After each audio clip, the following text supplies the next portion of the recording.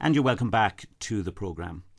The late Albert Reynolds served as Taoiseach from early 1992 till late in 1994, and though his tenure in office was short, he achieved much, particularly in the context of the North. Albert Reynolds' Risktaker for Peace has just been published. Its author is the former Minister Conor Lenihan, who joins me now. Conor Lenihan, good evening to you, and you're very welcome indeed to the programme. Thank you very much. Thank you very much. Can I say at the outset that it's compliments, first of all, and it's eminently readable, to say the very least of it, particularly for people who may have lived during the Reynolds era, because you get another slant on the life of this man, not just the private but also the public. Yeah, well, the idea really was to get a real insight into his personality and the kind of person he was, and I was fortunate enough, both as a journalist and then again later in politics and during the peace process itself, to be an intermediary working with them directly. So I got to know him quite well, and that was the big priority for me in the book, was to share with the reader an insight into his personality. If we can perhaps concentrate on his career in politics, he was elected in 1977. People will remember the overall majority secured by Jack Lynch. Within 2 years, he was a government minister with responsibility for posts and telegraphs. Many people might think that he was moving fast as a politician, but in fact you make reference to the time in question, and he actually said he was very surprised that he was elevated to ministerial rank and initially thought that he was being parliamentary secretary. That's right, and I think he'd been a long-time supporter of Charles Haughey in his period in the wilderness, but he was very highly regarded by Haughey and indeed my late father as a minister, because he came with this very strong reputation as a business person in the music promotion business, and then in food, bacon and other things, and then obviously pet food. So he came as a rather unusual latecomer to the political scene, but somebody that the older crew that were not so much older than him but were there longer viewed as a person with superb executive and business skills. So not only was he made a minister in 1979 for Post and Telegraphs, as you rightly say, he got added responsibility for transport after only a few months in the job. So around the cabinet table at the time, he was highly regarded as a very effective minister executive, if you like. And of course, there was an influx of people there from 1977, including our own Pádraig Flynn and Ray McSharry. They were, ambitious politicians. Over the course of the next couple of years, then 18 months, there were these three general elections in close succession. What was Reynolds' view of Charles Haughey at the end of those when they went into opposition?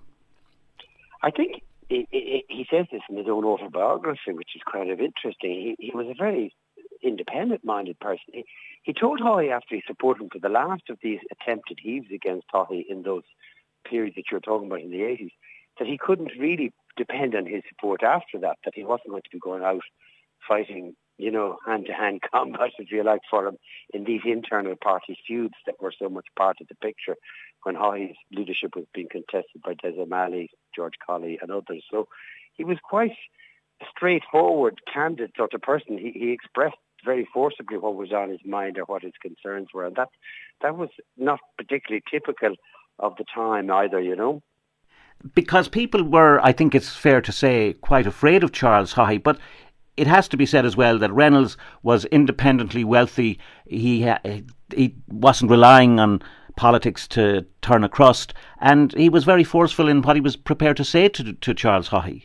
Well, that's right. He was really, quite extraordinary, because, obviously a lot of people were afraid of Haughey. And on one occasion, he was going to give the industry and commerce portfolio to Ray Burke rather than to Albert Reynolds. And Albert Reynolds said he would offer something less than what he felt he deserved and would be effective at. And he basically told Haughey, I'm not taking that job. I have enough things on my plate with my own business. I'm not going to sign on for that. And Haughey promptly panicked, changed his mind and gave him the industry and commerce portfolio. This is when the government was formed in 1987. Charles Haughey had failed to get that elusive overall majority, but nonetheless he put together a minority government. And I was reading in your book that your father was a close advisor to Charles Haughey and said, look, rule as though you've got that overall majority. That's right. The idea was, I mean, the key people here were Ray McSharry and to Albert Reynolds, and then obviously my father in the Anglo-Irish affairs, where Haughey in opposition had opposed the Anglo-Irish agreement, but they were now going to implement it in government. And then McSharry was running the economy side of things. And again, Haughey had flip-flopped in the earlier period, but they were going to input and do some fairly draconian cuts, if you like, to public spending and the like. And so, there were tough-minded people around Haughey who at that stage were not prepared to take much more nonsense on the economy or indeed on Northern Ireland, and they took charge of things in that sense. Now, I think it's fair to say as well that while Reynolds was carrying out his ministerial job, he and your father were becoming key strategists in the endless drift within Fianna Fáil between the pro and anti-Haughey factions. That's right, yeah. Albert was quite a strategist and obviously was very media friendly. He'd owned a local newspaper. You know, he was quite savvy when it came to how to handle media and how to move, if you like, the sentiment or in a particular direction. So yeah, he was quite skilled at what we call backstairs plotting, if you like, that sometimes forms an important part of parliamentary life. So he was a very effective operator, and I think really the way or the path to power him was very much cleared when Des O'Malley, one of the leading potential contenders to replace Haughey, left Fianna Fáil. So he got a significant opportunity to potentially look at himself as being a Taoiseach someday. Yeah, because by 1987, when he did become Minister for Industry and Commerce, by that time he had become a formidable player within the party, and his leadership ambitions may not have been taken seriously throughout much of the 80s, but by the end of the 80s, when he was Minister, they were becoming much more prominent.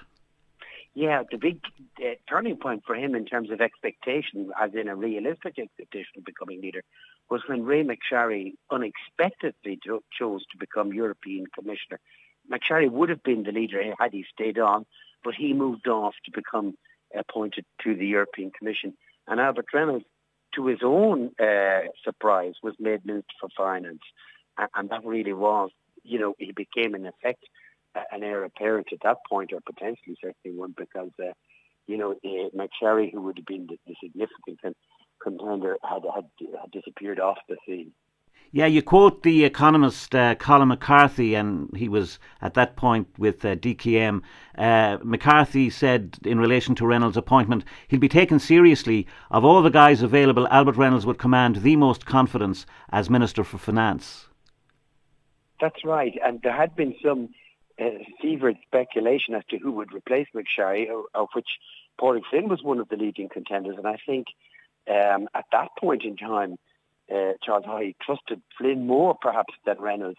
But my late father and a man called Peter Hanley from Rooski exerted great influence in terms of securing the position for Reynolds, whom they believed would be credible in the role. At the time, the economy was fragile. It was coming out of a period of austerity, potential for economic growth, and they felt very strongly, my father in particular, that it needed to be somebody who was credible with the business community who would be appointed to the Department of Finance.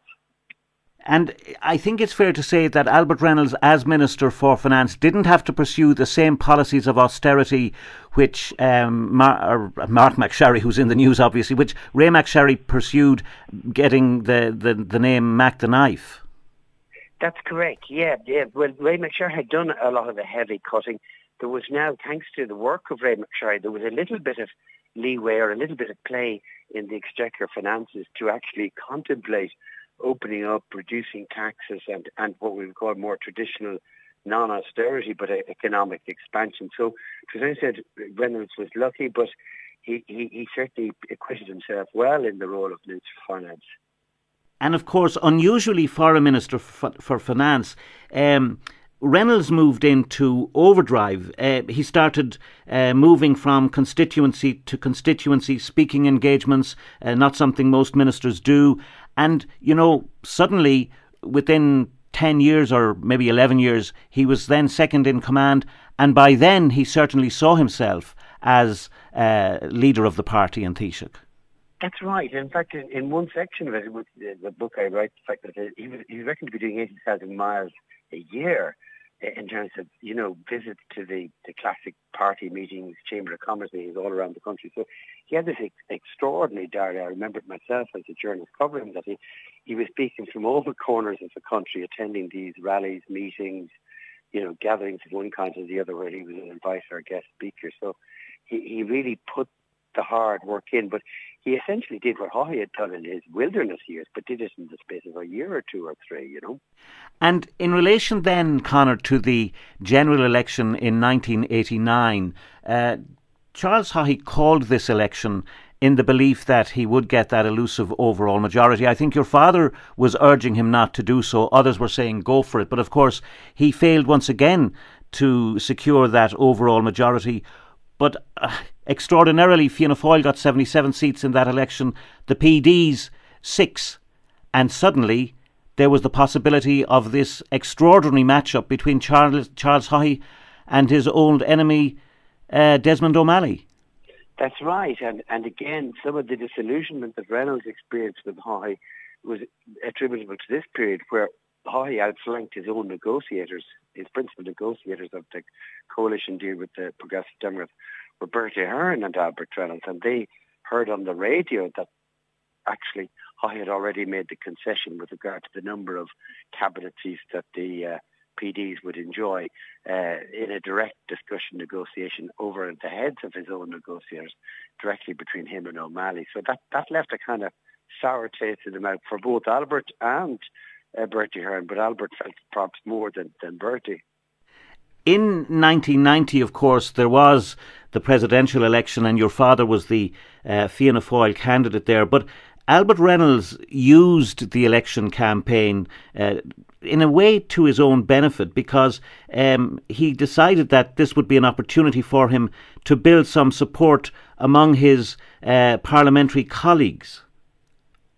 Yes, that's right. Yeah, there was a kind of a nomination process to get nominated to run for the presidency, and of course, Albert took a bet on the John Wilson candidacy. John Wilson, of course, was a deputy for Cavan, very distinguished man, Minister for Education, and that was almost like a trial run from Albert's perspective to see what level of support he could engineer from the parliamentary party, which would then go on to support him in any kind of subsequent leadership bid.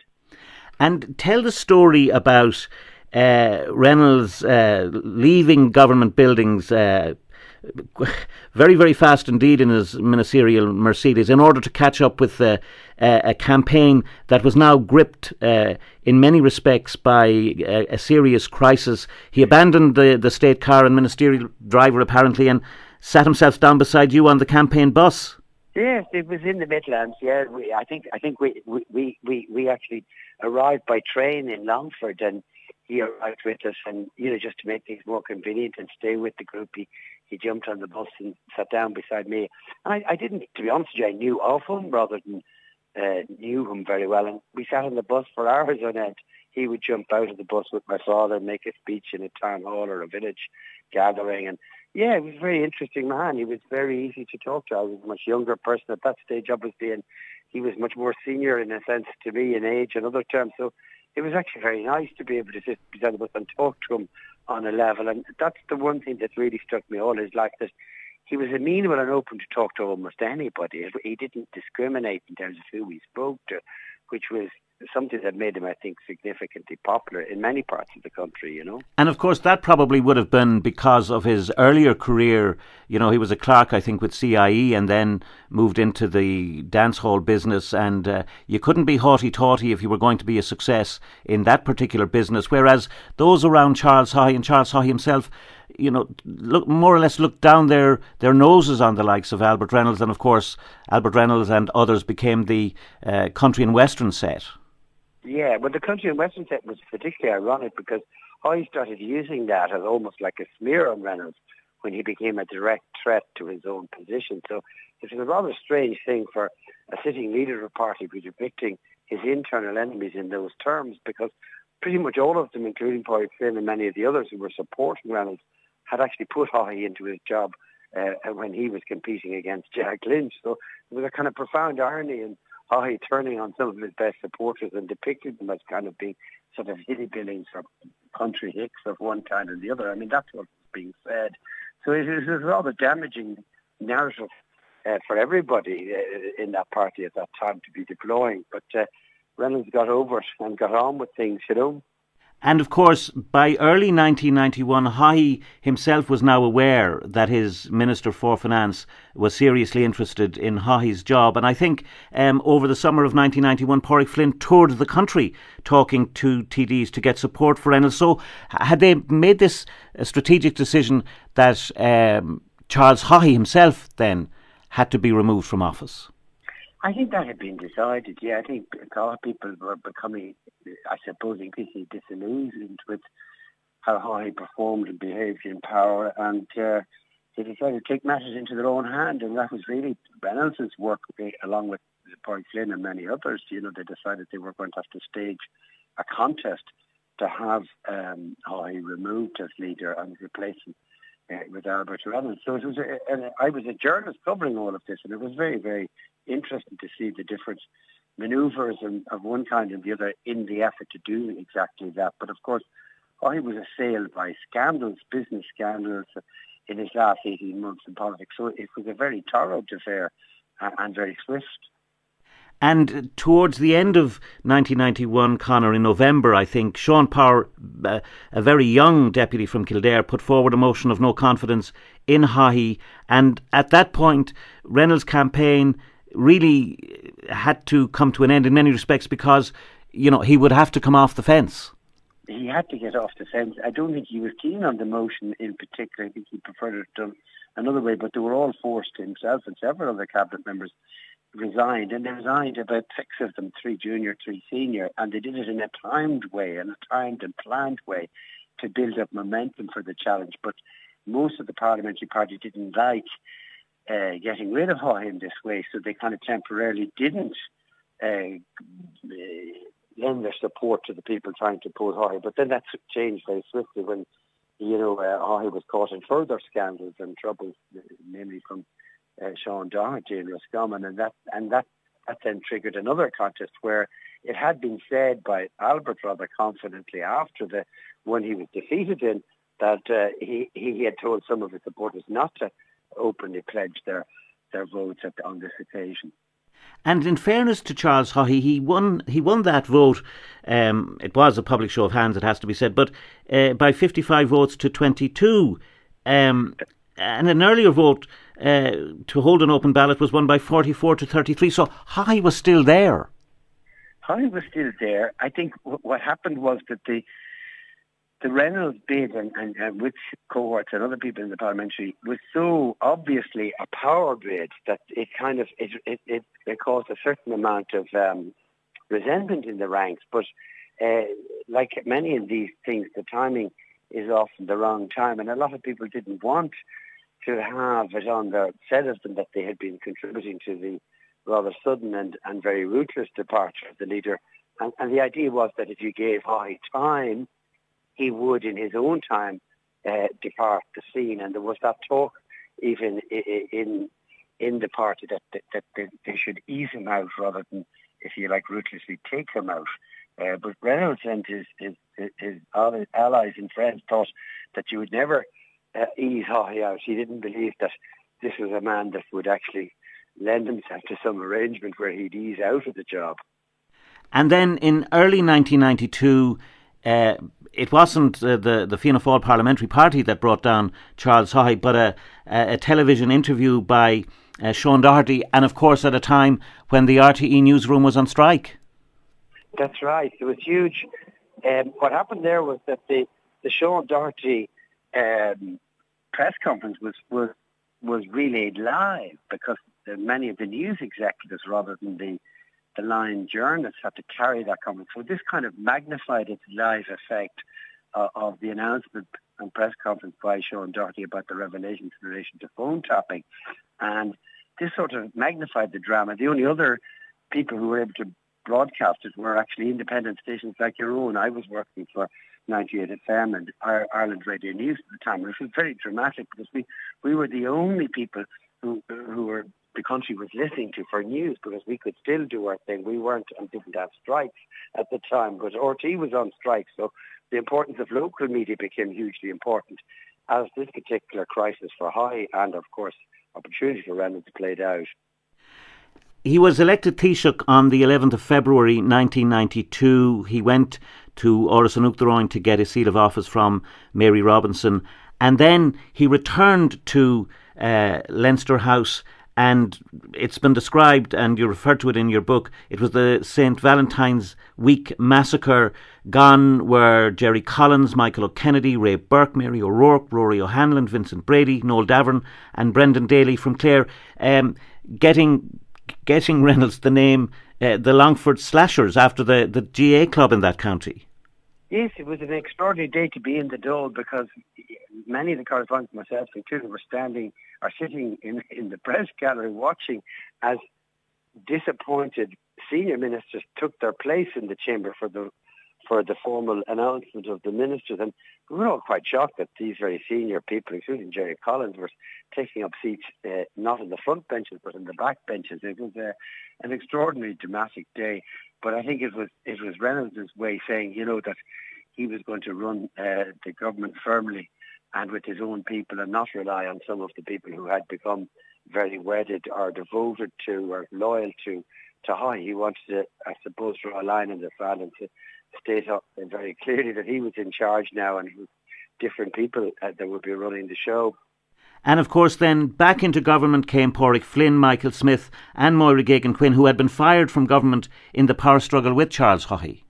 And only a few months prior, so they didn't have long out there. But I think this helped Reynolds' campaign, because we're having all those people on the back benches rather than tied up as ministers meant his campaign was hugely more effective, because they weren't tied up with their ministerial duties and the need to be loyal to the incumbent Taoiseach or leader, And in fairness as well, in came Joe Walsh, David Andrews, Seamus Brennan and Charlie McCreevy, who were noted anti-Haughey deputies.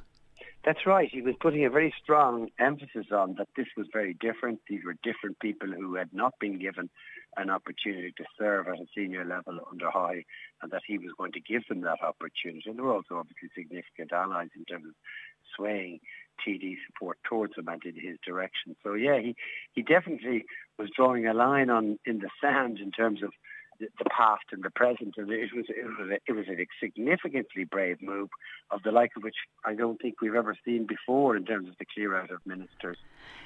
I want to talk to you specifically about his commitment to the North, because you had your own role in that. But before we go there, Conor, in 1992, only a matter of days after he took office, abortion was back on the front pages, and certainly promising to be one of the biggest issues to confront him in his administration. And this was, of course, the X case. That's right. It just cascaded. Actually, I think he was over with Sean Aidan in a car speeding towards number 10 Downing Street when it crackled over the news that this case had happened. And I don't think he got an opportunity to rest or settle in as Taoiseach. This crisis became a huge crisis about a young woman apparently legally and otherwise being challenged about her right to go and travel and have an abortion operation in the UK. So this was a huge issue, and it came as a kind of inflection point when people in Ireland were becoming more liberal and secular in their thinking. And, this seemed to people as something of a travesty type of case. And it was a very tricky and difficult issue to negotiate and navigate from Reynolds' perspective. But he ended up then running 3 referenda on the issue, one on what's called the substantial issue and the other 2 on the right to travel and the right to information. He got 2 of the 3 passed, but the one on the substantial matter of having and dealing, either preventing abortion, was voted down. So it was a partial victory from it to resolve it in that way, but it took up so much time and there was a huge amount of emotion around it as well. We'll talk presently about the circumstances surrounding his departure from office, but the Attorney General at the time was Harry Wheelahan, and it was Harry Wheelahan who took the decision in his own independent role as law officer to apply for an injunction to prevent the parents and the girl from travelling to Britain. And of course, this created its own controversy, that the Attorney General was making this move rather than anybody else. Yes, and in fact, Sean Duggan talks about this very realistically from his position as the government press secretary in his own book. The issue was that everybody in the political scene wanted the abortion issue to go away, and they were all slightly wondering why he didn't act in a more political way. But of course, he is a law officer of the state and had unique obligations, and this was brought to his attention. So he felt that he had to confront this issue and deal with it and have it resolved legally. Of course, this set sort of liberals against conservatives and humanitarians against, it was an extraordinary, convulsive controversy. And of course, there's no suggestion that Mr. Whelan was acting in any other way other than somebody who felt that the legal issue had to be resolved. But obviously, it came at a very difficult time for everybody, and there wasn't, in a sense, at the time, as we've seen with the removal of the Eighth Amendment in recent years, there wasn't the willingness politically or otherwise to tackle this matter at the time. So opinion was quite divided. And as I say, in due course, we'll talk about his departure from office at the end of 1994. But his commitment to the North, Conor, where would that have come from? I think it came from a very practical sense in his case, because, Longford is quite close to the border. There is a stronger awareness of that part of the country than perhaps you might have in Munster or somewhere. It's quite close, and I think it's very telling. Benny Reid, a very good friend of Albert's, told me that when he came down on the tour of the constituency that happened after becoming Taoiseach and leader, he pointed from the village of Aughacliff, which is quite close in North Longford to the border, that he intended to solve that problem up north and stop the bloody carnage.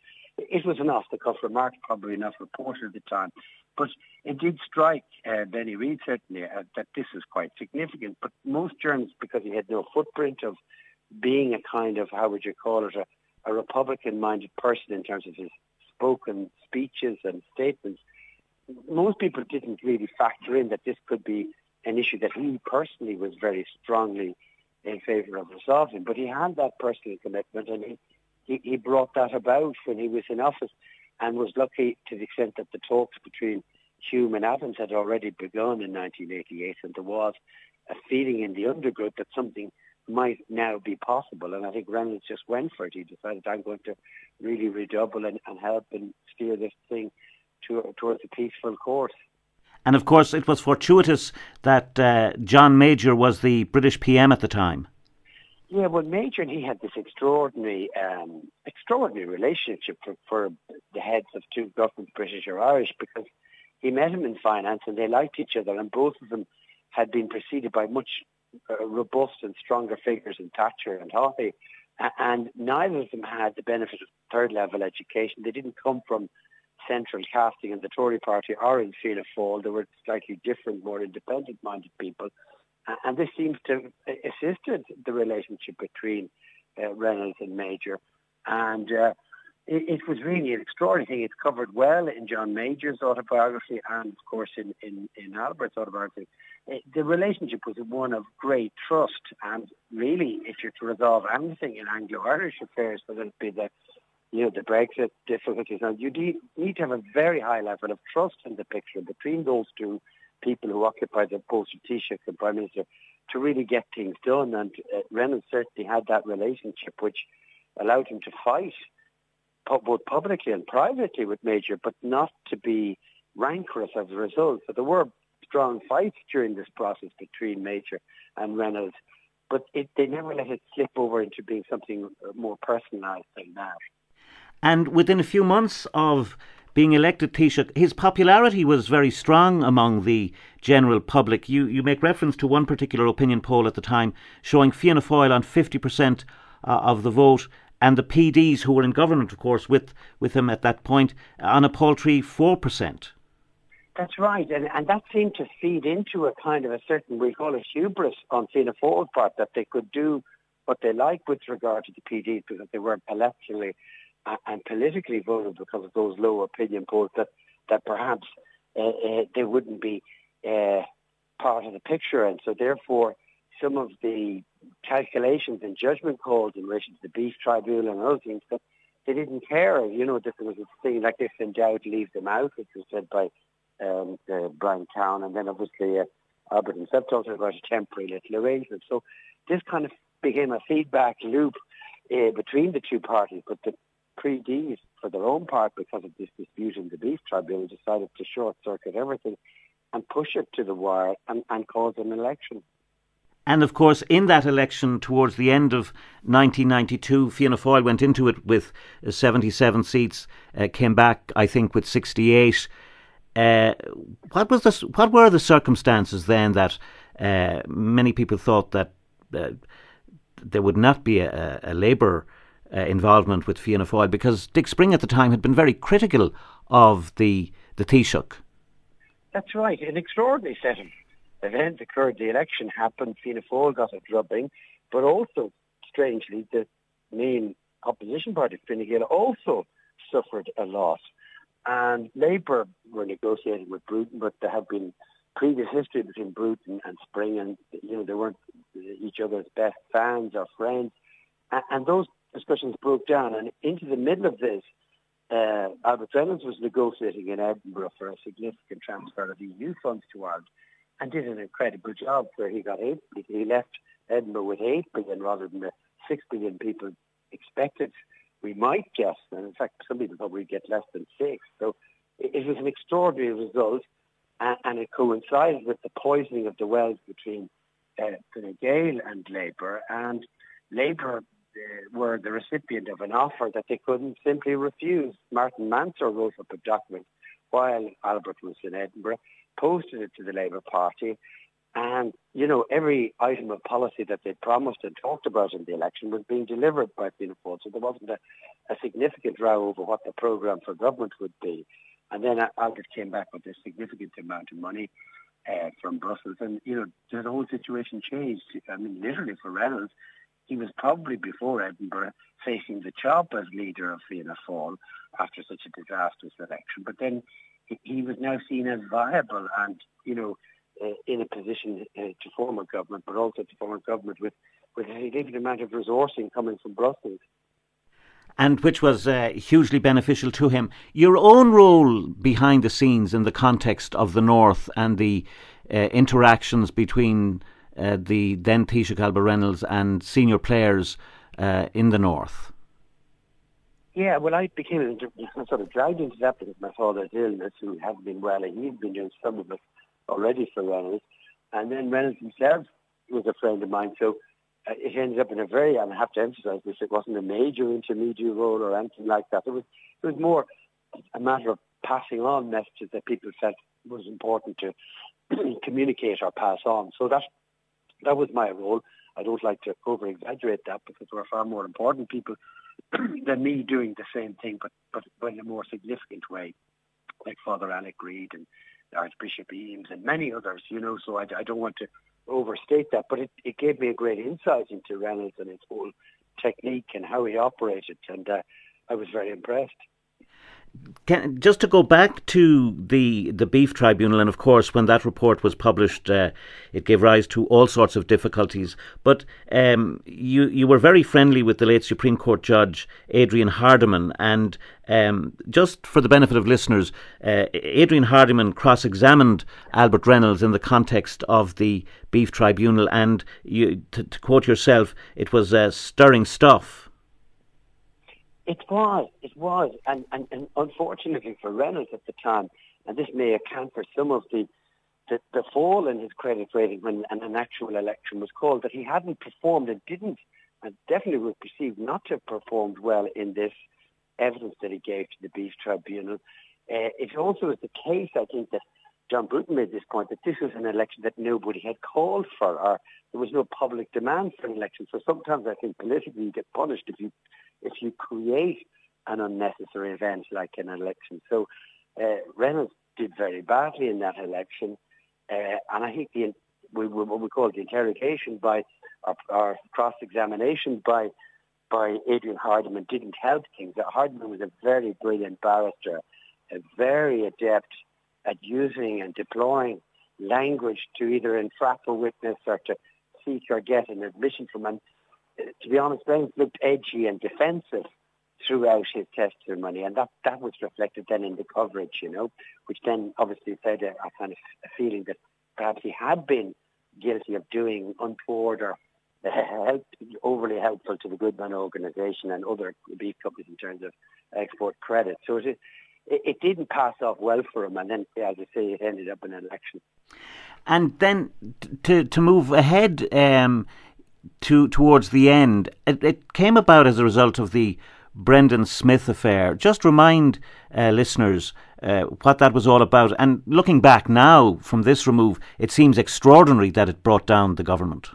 It did, and Brendan Smith said it's the little things that trip you up. That he'd scaled quite a few things, including the peace, securing an IRA ceasefire and then a loyalist ceasefire. So that was his own sense of it. And in fact, when I sat down to confront this issue as an issue for a reader to understand it, I had to change my mind and give 2 chapters to this one incident, because it's very complicated, involves very complicated ideas about what is a justifiable delay in an extradition case. And in this case, Father Brendan Smith had been a paedophile priest going back the past 20, 30 years with a significant number of offences. And then a wild rumour mill that was suggesting that there had been some deliberate effort to delay his extradition to the north of Ireland, where he was to face these charges. And so one fed into the other, and it became a kind of very toxic mess. I think the only conclusion you can make out from it is that it was both a simultaneous power play, but also a huge mismanagement of a crisis by the then head of government, Mr. Reynolds himself. That it was a situation in rooms where you had 20 and 30 people going in and out of rooms and corridors here and there, with nobody really steering and managing the controversy itself. So the public became edgy and uneasy, as did the media, that something was here, there was something in this that people were hiding or evading. So it was a classic political cock-up rather than a conspiracy. But of course, people at the time preferred to believe that there was some monstrous conspiracy behind it all. And of course, then his Attorney General was Harry Whelan, who had moved in relation to the X case, and he was then appointed President of the High Court. Yeah, and this was another part of this controversy that played out over a week and a half in the Dáil and outside, was that the issue then became, to pacify his Labour coalition colleagues, could they get Harry Whelan to withdraw as the newly appointed President of the High Court? And that proved not forthcoming from Mr. Whelan, even though the new Attorney General was sent up to his home to ask him would he consider this. He refused on the basis of the independence of the judiciary, etc. And so, the whole thing became fraught with disaster from a Reynolds perspective. And clearly, with Fianna Fáil and Labour having such a big majority and an available leader in the form of Bertie Ahern, there was a quick change with the expectation that Reynolds went out, but that he would be replaced by Ahern and he would form a government, a rather more peaceable sort of coalition arrangement with Labour. But Labour, in the end, were so spooked by the events of the Whelan priest affair that they pulled back from that, and there was an alternative in the House, and John Bruton was the lucky winner from this, and that the arithmetic in the Dáil allowed for Labour to change entirely and form a government with Fine Gael instead. So I think it was the first time we changed the government without an election ever happening. So that was in itself momentous and a huge shock. Yeah, he was now out of office, of course, back on the backbenches. And you quote from, I think it may be his own autobiography, "I was no longer Taoiseach, no longer worth guarding, and my privileges would slowly be stripped away. I was so utterly exhausted by the long hours of the last few days, the sleepless nights, the mental agonies, the devastating situation, the emotion of the day, that I was now like a zombie on automatic pilot, completing the final ritual of my office, my resignation. I went home to Kathleen and closed the door on the world."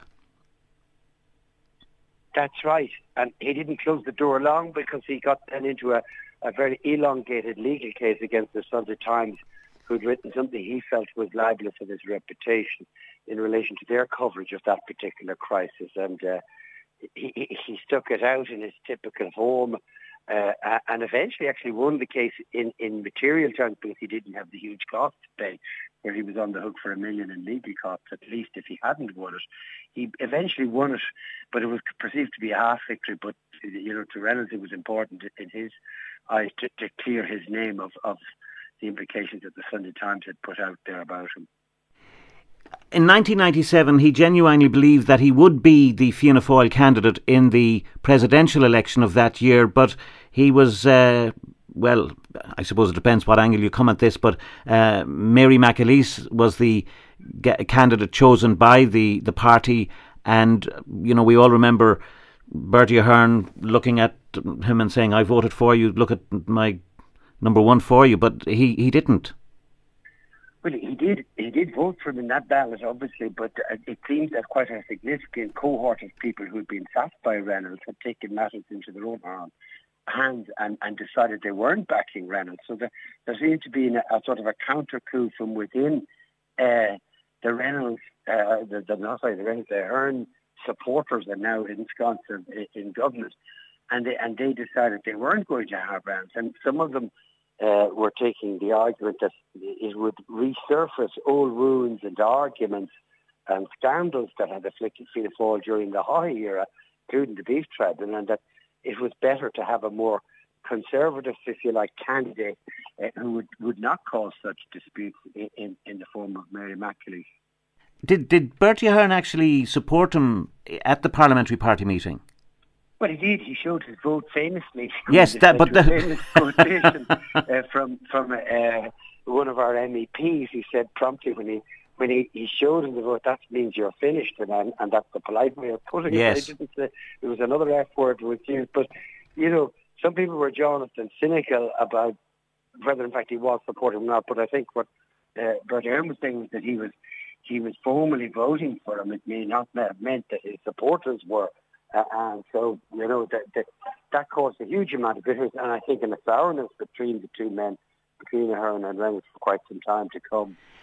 Looking back now from this remove, Conor, and having written the book and studied him closely, in his private life he found himself in various scraps as well with his brother and other businessmen, and in politics something similar with Desmond O'Malley in relation to the beef tribunal.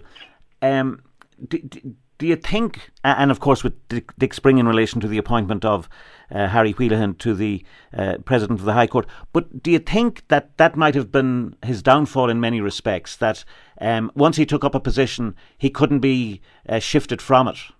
That's right, yeah. I think it's an entrepreneurial streak that was in him. A lot of entrepreneurs, I've worked with Russian billionaires, Irish billionaires and other people in the business realm, and it seems, that this kind of, you can call it pig iron or obstinacy or determination, is very much valued in the entrepreneur as a person who's a wealth creator and moving a business forward.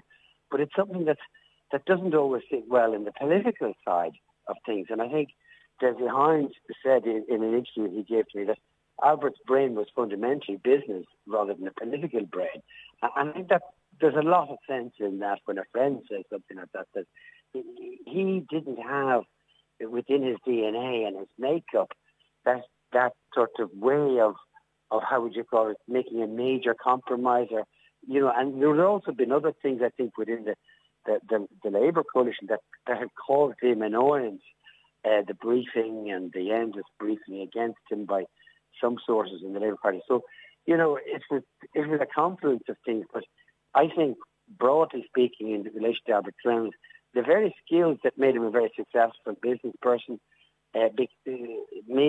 were a disadvantage when it came to running a coalition. But then they became a hugely prized set of skill sets that he had when it came to bringing about the time-pressured results that happened in '94 with the IRA ceasefire and the Lawrence. That actually his skill sets were made for that 2 to 3 year period where he delivered a huge result in terms of peace on the island of Ireland. So, it's an irony in a way that the very skill sets that make you bad at running a coalition become very good in a very limited time span when certain dangerous and difficult things had to be done, and he did them and embraced danger and embraced risk rather than was overly cautious about how he'd approach the peace process. Yeah, you conclude the book by referring to that. Perhaps most impressive of all you write is where the personal risks Reynolds was prepared to take for peace. That's right. He was an extraordinary man, really. I mean, we may not see it again in Irish politics. Hopefully we will see some space for that kind of risk-taking and big thinking and really going for things. It'd be nice to think our political system will be able to adapt that particular element of risk-taking into the political system. I feel now, I would have a personal opinion that we need more entrepreneurs in the political system.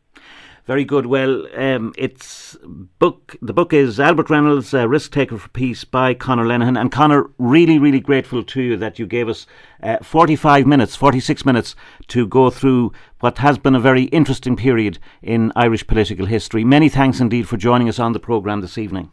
Thank you very much. It's been the longest interview I've done, and I have to thank you for really putting me on the spot. So thank you very much. Not at all. Thank you very much indeed, Conor Lenihan, the author of that book, Albert Reynolds, Risktaker for Peace. Brings the time to 13 minutes to 6 o'clock. We'll take a break.